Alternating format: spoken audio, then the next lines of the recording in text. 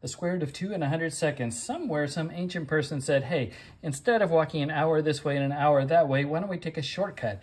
And they knew that the shortcut was less than 2 because the mathematical proof is it's a shortcut. That's what shortcut means. And they also knew that x was bigger than 1 because look at it, it's bigger than 1.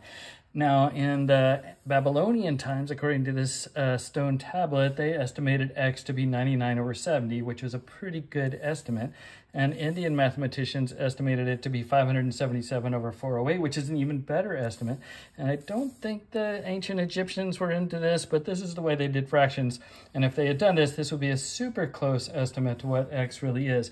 But the Greeks came along and said, look, hey, this is a useless task we're trying to solve here, because they knew the Pythagorean theorem, which says 1 squared plus 1 squared equals x squared equals 2, so x is the square root of 2. And if a Babylonian came along and said, hey, the square root of 2 is 99 over 70, the Greeks would say, okay, let's multiply both sides by 70. Now let's square both sides, so 70 squared times 2, which is an even number, equals 99 squared, which is an odd number, so that's impossible. And the Babylonians could say, oh, I didn't mean 99 over 70, I mean 98 over 70.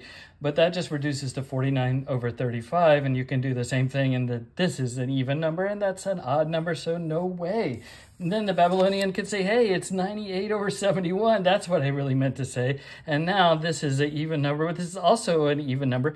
But now we can say 98 squared says 49 times 2 squared, or 49 squared times 2 squared, and we can cross out one of these 2's, and now the left-hand side is odd and the right-hand side is even. And so through this kind of reasoning, the Greeks proved that the square root of 2 can't be the ratio of any two whole numbers, making it irrational or possibly meaning unratioable, but that's another story.